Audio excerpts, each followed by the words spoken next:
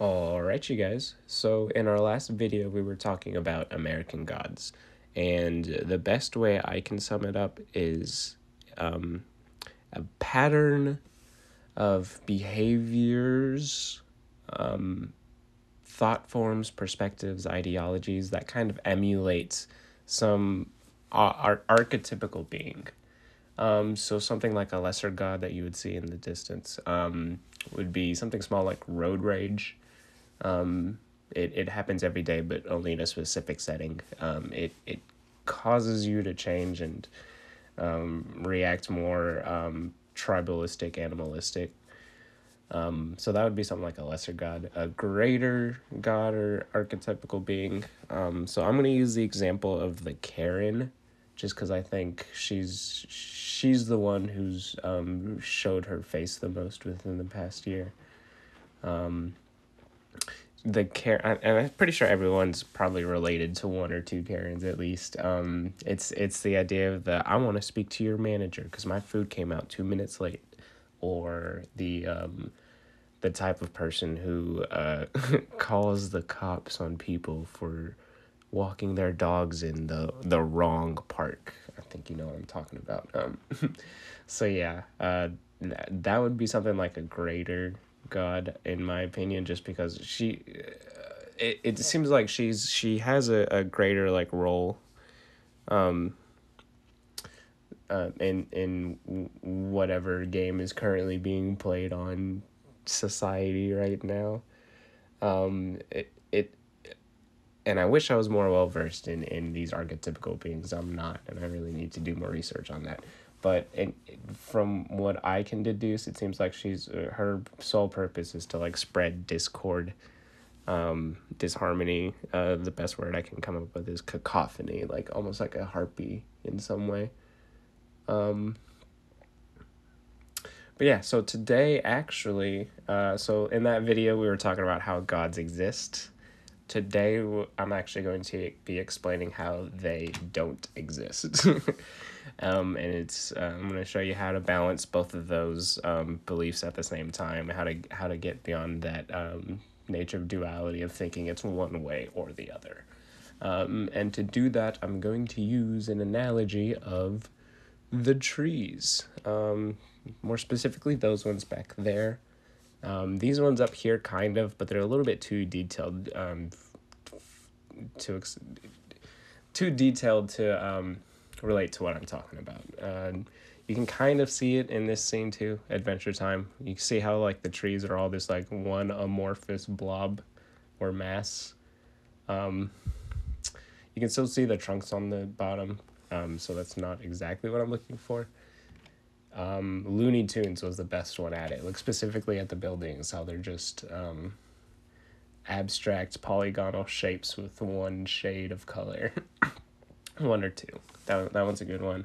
This one's also a really good one. Just the buildings in the background. Like, that's all you need to understand. That's a whole city, and it's just tall lines. And the best... I'm sorry I couldn't find a better one. The best way to describe it is when it happens with crowds of people. So you can see most people might have some clothes on, but a lot of them are just reduced down to like one shape and one color. The people who have clothes are pretty much just like horizontal lines of like a darker shade of that color. But yeah, it's that idea. Sometimes you'll see it where the whole crowd is the same shade, and it's just like heads, like just heads and rectangles for bodies. So I'm pretty sure there's like an animation term for this type of effect when you do it like in a cartoon or something. But there's also a psychological equivalent to that. And I'm pretty sure it has other names, but what I like to call it is seeing the forest for the trees. And this is what we're going to talk about today. So to understand this, you have to go and, okay, this is actually the opposite of the phrase, someone who can't see the forest for the trees.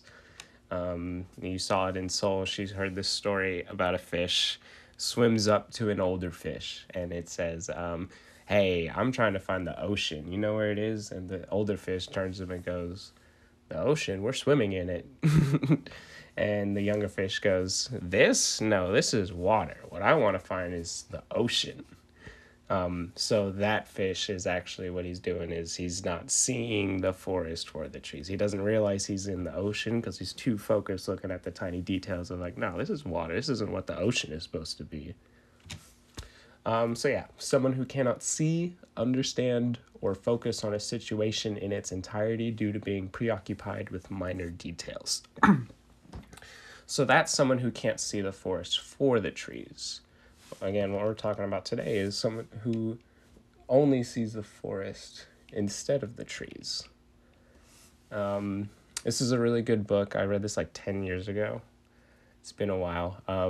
But they talk about snap judgments and how our first impressions are really more powerful than we realize. So they had this story of orchestras, like especially back in like the early 1900s and before. They were really dominated by men. Basically, like they thought that like women would be allowed to play like the more feminine instruments, like the flutes, clarinet, maybe like the violin, but they would never be like first chair, you know. And the men obviously would play the more quote unquote macho instruments like the percussion and the cello and stuff like that too. And for the longest time, we'll read out of this. Rainer Kutrell, the concertmaster of the Vienna Philharmonic, once said he could instantly tell the difference with his eyes closed between, say, a male and a female violinist. The trained ear, he believed, could pick up the softness and the flexibility of the female style. So these people, like, basically believed that women played more feminine, men played more masculine, and they just accepted it as fact. But then they discovered, so what they did was, I think sometime in like the mid 1900s, they started doing auditions with screens in front of the people, and they would do all their best they could to hide any sort of like indication of who that person was. All they wanted to do, what they were trying to do is basically just hear them play. They didn't want to see that person. They didn't want to know who he or she was. They were given a random number, stuff like that. And what they found was this. Over the past few decades, the classical world has undergone a revolution. What the classical music world realized was that what they had thought was pure and powerful first impression, listening to someone play, was in fact hopelessly corrupted. Some people look like they sound better than they actually sound because they look confident and have good posture, one musician, a veteran of many auditions, says. Other people look awful when they play but sound great. There's always this dissonance between what you see and hear. The audition begins the first second the person is in view. You think, who is this nerd, or who does this guy think he is, just by the way they walk out with their instrument. So yeah, this is the idea of what I'm talking about, basically. So that what these musicians were doing by looking at these people and assuming they would play awful just because they look awful, that would be seeing the forest for the trees. So they're seeing the forest, the entire person, for the tree, which is their musical talent. That's about the best way I can put it. So there is a powerful lesson in classical music's revolution. Why for so many years were conductors so oblivious to the corruption of their snap judgments? Because we are often careless with our powers of rapid cognition. We don't know where our first impressions come from or precisely what they mean, so we don't always appreciate their fragility. Taking our powers of rapid cognition seriously means we have to acknowledge the subtle influences that can alter or undermine or bias the products of our unconscious. Judging music sounds like the simplest of tasks. It is not, any more than sipping cola or rating chairs or tasting jam is easy. Without a screen, Abby Conant would have been dismissed before she played a note. with the screen, she was suddenly good enough for the Munich Philharmonic. Yeah, so she ended up suing the Philharmonic because she earned first chair basically doing the screened audition. And whenever they revealed that she was the one who got first chair, the conductor or whoever was in charge adamantly refused to allow that. But yeah, she ended up suing and winning and staying on the Philharmonic for that. I don't remember these two, but I do remember the one that he's referring to right here. Sprite actually did an experiment because they were trying to try out different logo colors. Not logo colors. They were trying out different combinations of the logo. So what they did was they would put the same recipe of Sprite in two different cans. One, the original, which is like mostly green and a little bit of yellow. And then they wanted to try out another can, which is, I think it was more like 50-50 green and yellow.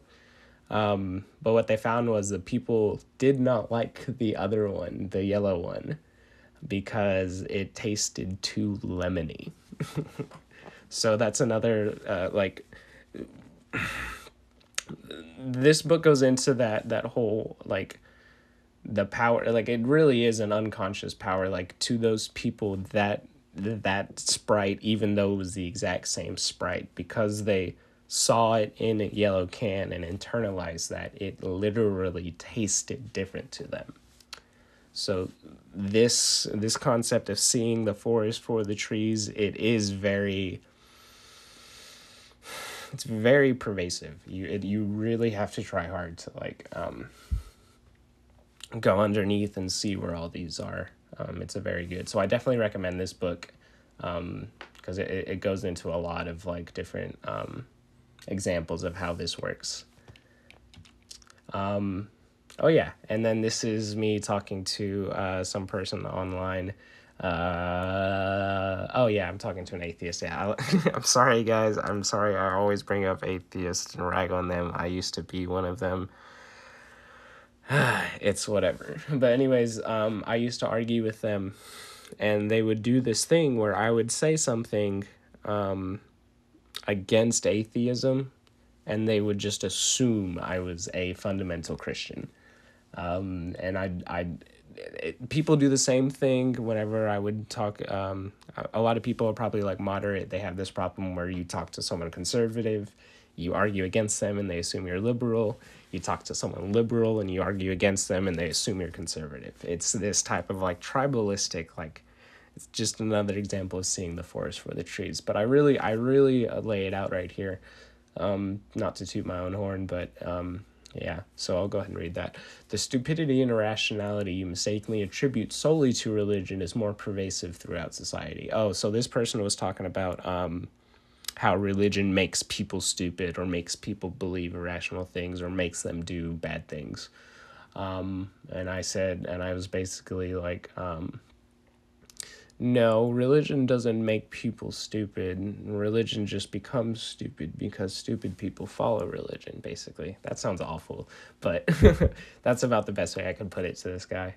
So yeah, hence the current prevalence of tribalistic mindsets, pitting opposing groups like atheists versus Christians, Republicans versus Democrats, feminists versus Mennonists, etc., as if one group's destruction could lead to the other's salvation, instead of being able to look beyond that primitive low brain perspective.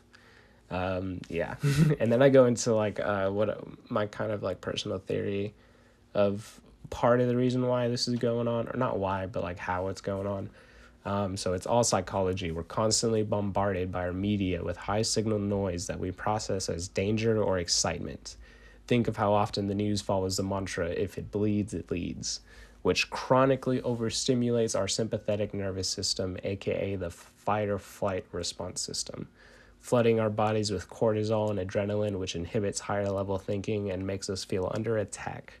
So we overreact when we feel slighted or mistreated by a person and fall right back into that dualistic pattern of hostility. Ooh, okay, that's a lot. So basically, what I'm saying is, so we have this fight or flight system, of course. It gets riled up when it needs to. So, like originally, we would be hunting and we would hear a rustle in the bush, and depending on your past experience, you would either react as if that might be a predator, 9 times out of 10. And 9 times out of 10, that would be a useless reaction. But that 10th time, it would literally save your life. However, nowadays, just think of how many bushes we have.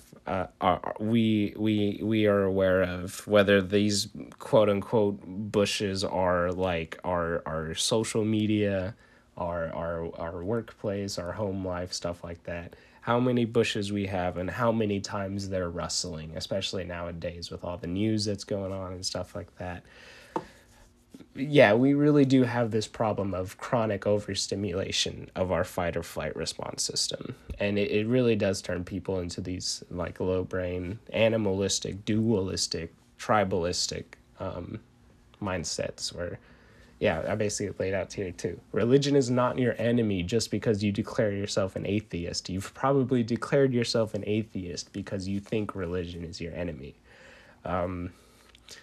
Yeah, there's this idea of especially like new age atheists, people who read like Richard Dawkins and stuff like that. They have this idea that science and religion are like mortal enemies, eternally opposed to each other. When in fact, religion and science. Okay, so like you ever wonder why ages of enlightenment, of spiritual enlightenment, usually follow or come before ages of technological advancement, enlightenment, and stuff like that?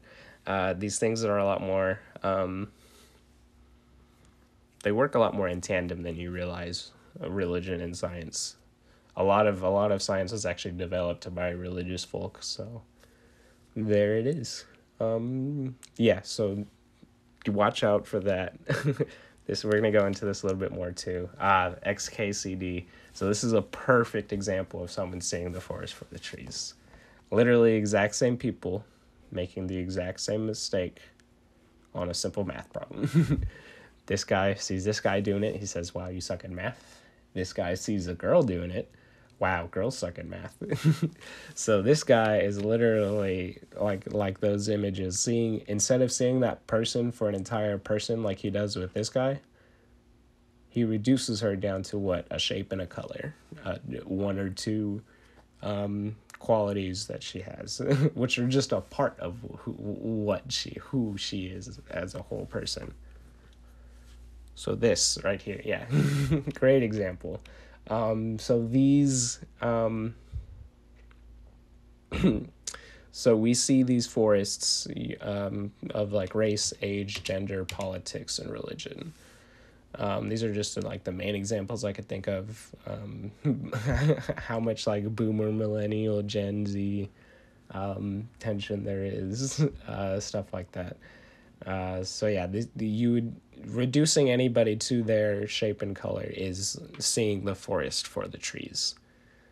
And it's, if you've seen Soul, you know, like there is like she talks about it where it's like all of this is hypothetical. Like what is being a man or a woman? Like it's not, like you're beyond that spiritually. When you go to heaven, you really think you're gonna be worried about like your corporeal body? You really think you're gonna be male or female? I don't know, man. I don't know. You really think you're gonna care about like politics in the kingdom of heaven?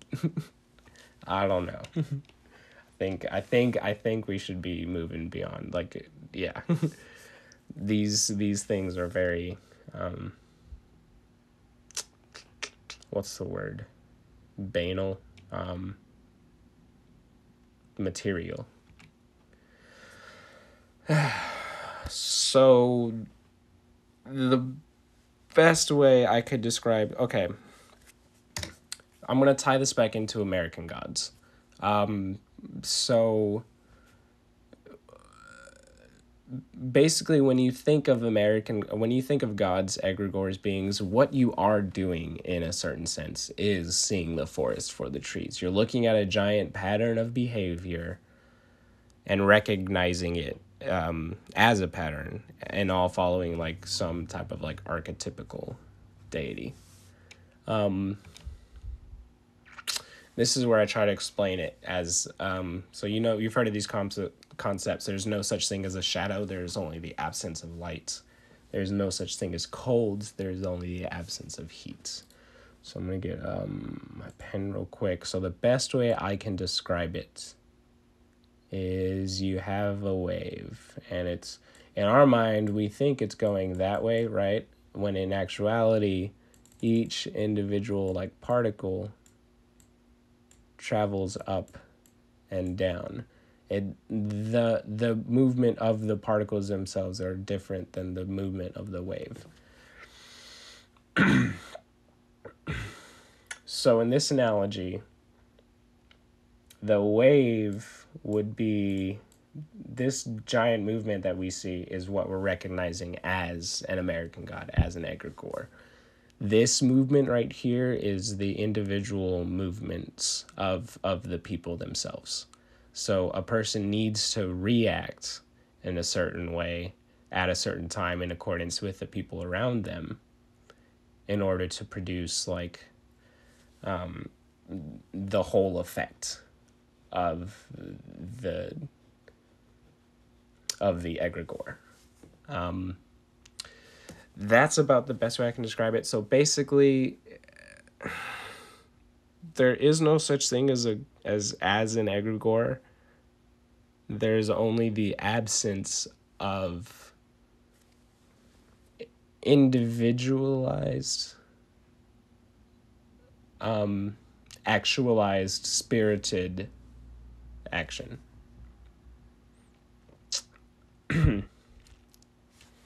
That's about the best way I can describe it. So instead of seeing this wave coming, you're sitting right here and you see all these people reacting this way. Instead of sitting there seeing that and reacting how you would, and if you react positively, you would obviously get put in a positive part. If you react negatively, you would get placed like down here.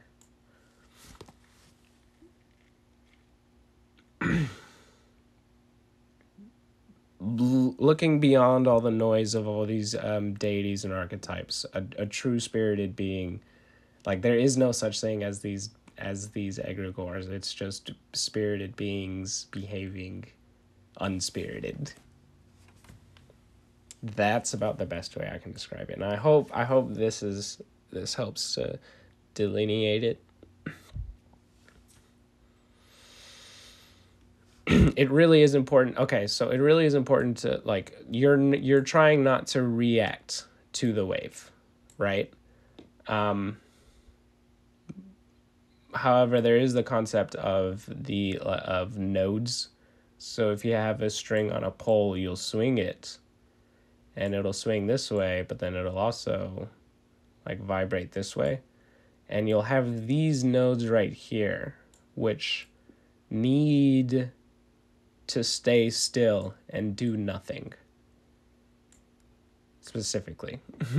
So there is like the concept of, oh, you need to not react to the wave, but that doesn't mean don't react, because at certain in certain circumstances, waves need people, egregores need people to not react in order to keep the wave going. What you really want to do, not what you want to do, what I'm trying to get at is true spirited action should be disruptive to this no matter what. Whether you're not doing anything or you're doing something that's beyond a positive or a negative reaction. That's about the best way I can describe it. So yeah. So there are no such thing as gods, really, at least the way I'm talking about them, these egregore beings. but that just in the same way, like there's no such thing as an actual like wave traveling like that. It's just particles going up and down. But at the same time, that doesn't mean you can just go out and ride your boat like it's all going to be calm. Like there's not going to be, you're going to be like overweight by these waves if you just ignore it that way. So you really do have to balance like believing in them and not believing in them. Especially when you deal with these people in real life, you can't treat them as an egregore. You still have to treat them as a spirited being, even if they're not behaving in that way. Yeah, basically. So yeah. Plato's cave. Ugh. All right. I don't really like it all that much. It's not the greatest analogy. So basically, you would have these. I think I could describe it better. So basically, you would have these. You'd have these people here looking at shadows on a cave wall being illuminated by this fire. The shadows are just projections of whatever these objects are, right? So the best way I can describe it is that there's not multiple people here. There's one person here. Think of like like a VR matrix. So you have one person here. These objects are other people living their lives in like hundreds of miles away, but all connected on this like internet VR game. So these projections would be what you see of their avatar, and they would also be sitting in a similar room where they would see projections of your avatar doing its thing. That's the best way I can describe it. So basically, when you're seeing the forest for the trees, what you're doing is you're reacting to the avatar or to the shadow, not to the actual being. Okay, yeah, that's why I say you can't just treat people as egregores, because that's not. I don't think that's how it works. So yeah, there is another thing I want to get into. This concept of like a tree. A tree doesn't exist. There's no such thing as a tree. I kind of went into this in my video on Jainism. I'm going to bring excuse me. I'm going to be bringing up some examples from it. So yeah, there's no such thing as a tree. There's only this thing in this unique form of a tree. So this is kind of like Plato's ideals. What I'm basically saying is there are no such thing as ideals without let's see. Yeah, okay. So there are only unique forms, never vague A forms. So there's no quality without substance, no substance without quality. So Plato's ideals is basically him saying there's this idyllic quality of like what a tree is. But Jainism says there is no quality without substance, without an actual physical form counterpart.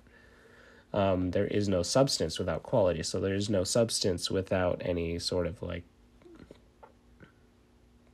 there's no such thing as a thing either that isn't a specific thing with certain qualities. I hope I'm able to, I hope I'm explaining this right. We'll see.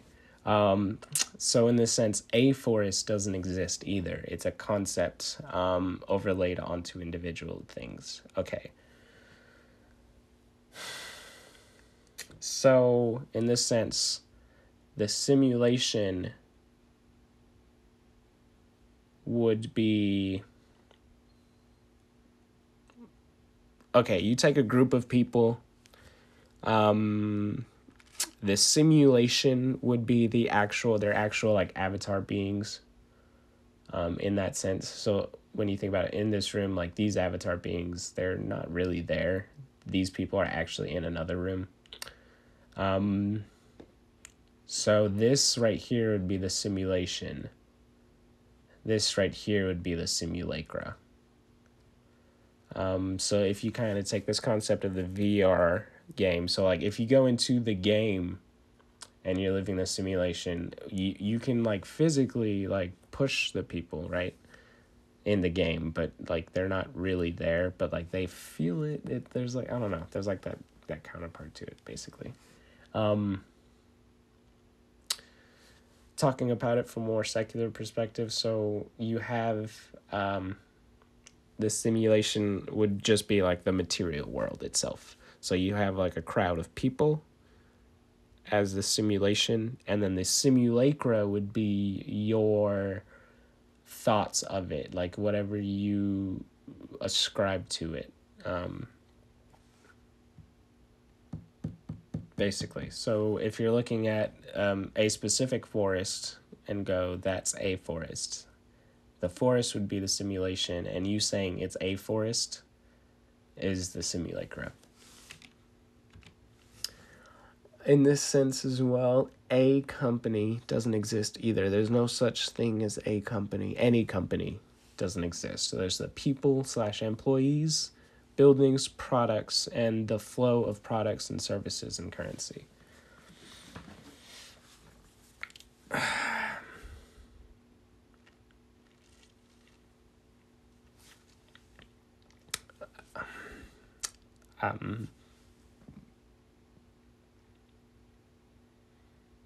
I think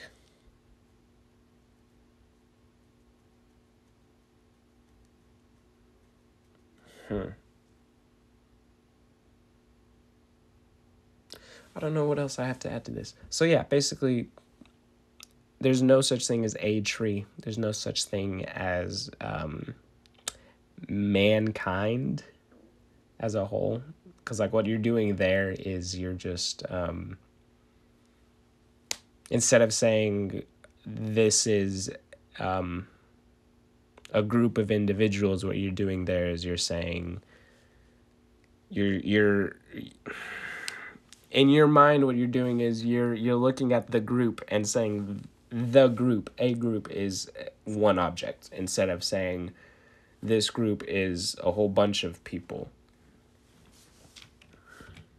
I hope that's the best way I can describe it. You also have to turn this inward as well.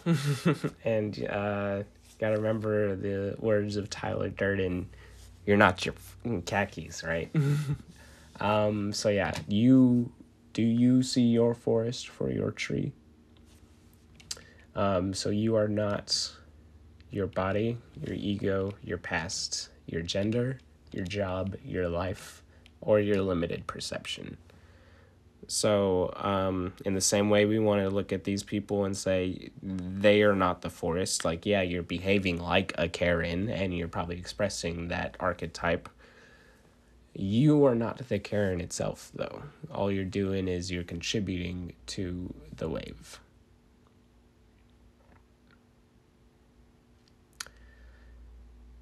The same way Tyler Durden says, don't look at your forest as your tree. Don't see all of this and say, yeah, this is me. No, this is your forest, not your tree.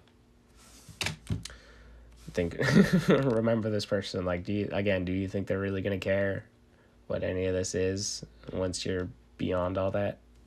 No. I forget where. I really wish I saved this. I bet this was like in the comments on YouTube or just some random video that I saw or something, but they were talking about eliminating the to be verb. This is a really good example of seeing the forest for the trees. The to be verb is that like I am, he is, they are. This is the verb that I'm talking about, to be or not to be. Think of it this way. So instead of saying I am a musician, you would say I play music. So what this does, it eliminates the when you say I am a musician, what you're doing is you're automatically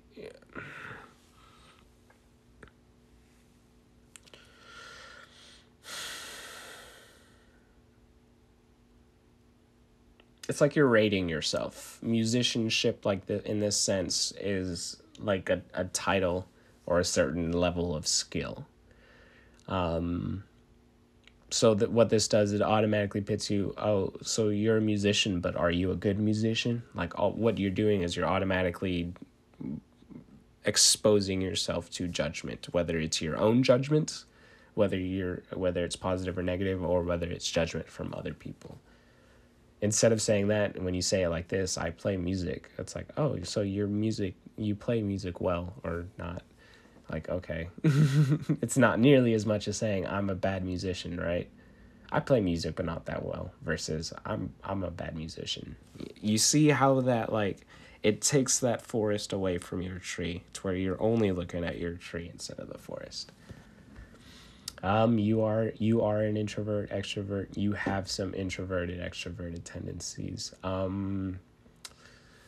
forget who said this. I want to say it was like an Asian philosopher, who said there are two dispositions: those focused inward, introverts, and those focused outward, extroverts.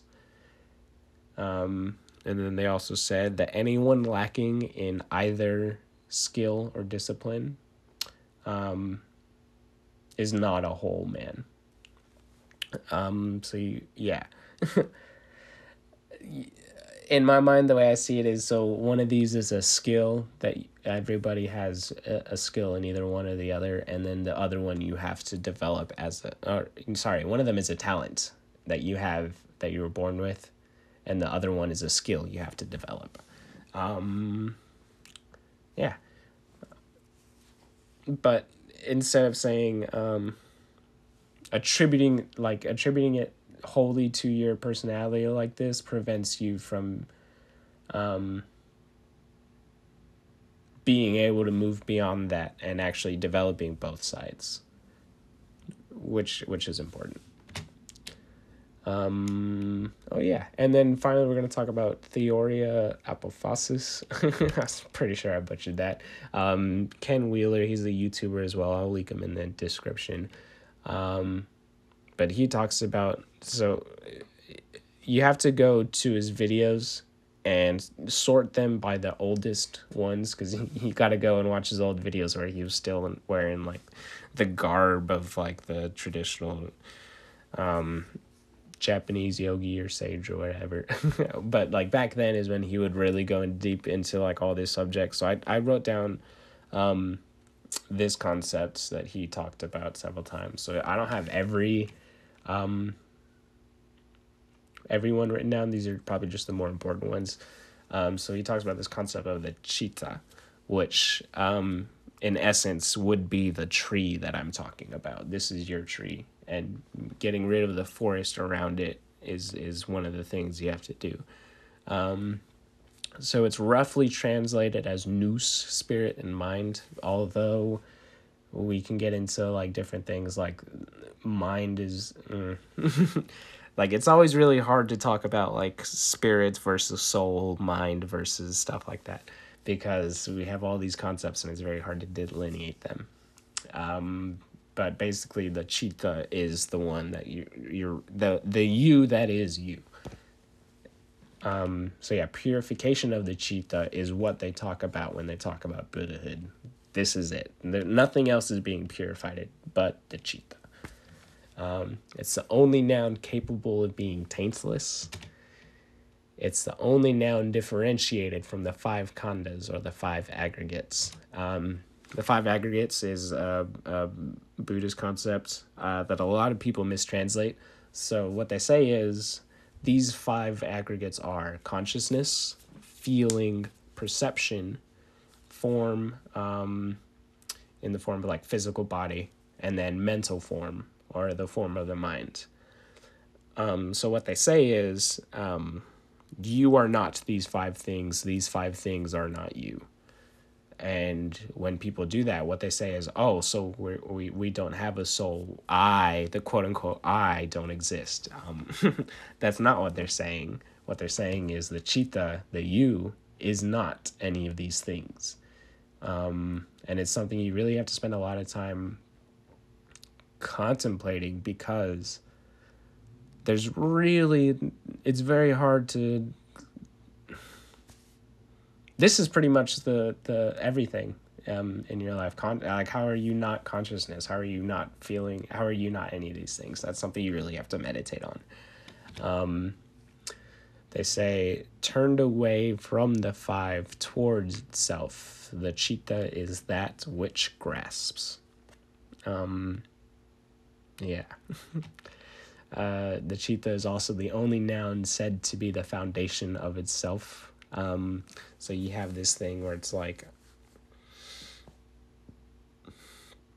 you only know things in relation to other things. However, the chitta is the only thing that is the foundation of itself. So it's the only thing that stands, that doesn't need to be related to something else to stand on its own. It's the only noun said to obtain the state of emancipation or liberation.